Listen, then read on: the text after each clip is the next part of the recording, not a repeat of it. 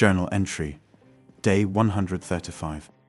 Dear Journal, as the morning light seeped through the fog-laden windows of my base, I made the decision to stay indoors today.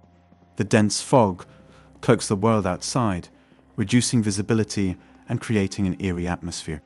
It's a day best spent focusing on tasks within the safety of the fire station. Today, my attention turned to improving my mechanical skills.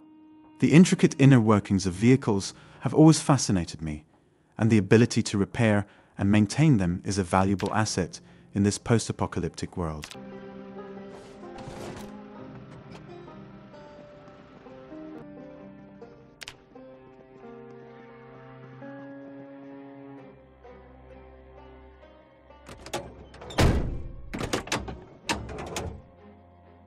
I started by addressing the engine of my trusty day-to-day truck. It had been showing signs of wear and tear, a reminder of the constant strain I put on it during my scavenging expeditions. With the tools at my disposal, I meticulously inspected the engine, diagnosing and fixing any issues that surfaced. It was a laborious process, but one that left me with a sense of satisfaction as the engine roared back to life. Next on my list was the hood of the truck, which had suffered a dent from a previous encounter with a stray zombie. I gathered my tools and set to work, carefully hammering out the dent and restoring the hood to its former shape. It may seem like a minor repair, but every small victory contributes to the overall functionality and reliability of my vehicles. With the engine and hood taken care of, I turned my attention to honing my mechanical skills further. I embarked on a somewhat mundane task of uninstalling and reinstalling car radios, batteries, and headlights.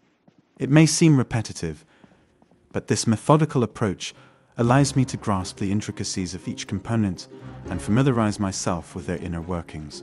It's through these small actions that I continue to expand my knowledge and proficiency in mechanics. As I worked, my mind wandered to the idea of exploring the neighboring town. Rosewood has provided me with resources and a sense of security, but it's becoming increasingly familiar. The thought of venturing into uncharted territory fills me with a mix of excitement and apprehension. However, I know that thorough preparation is key to surviving such an expedition. I need to ensure I have ample supplies, including food, water, medical provisions, and fuel. It's crucial to have a plan in place, mapping out potential routes, and identifying potential dangers along the way. Time will be spent strategizing, studying maps, and gathering as much information as possible before taking the plunge into the unknown. As the day drew to a close, and the fog outside showed no signs of dissipating, I found solace in the progress made on my mechanical skills. It's through these incremental improvements that I empower myself to face the challenges that lie ahead.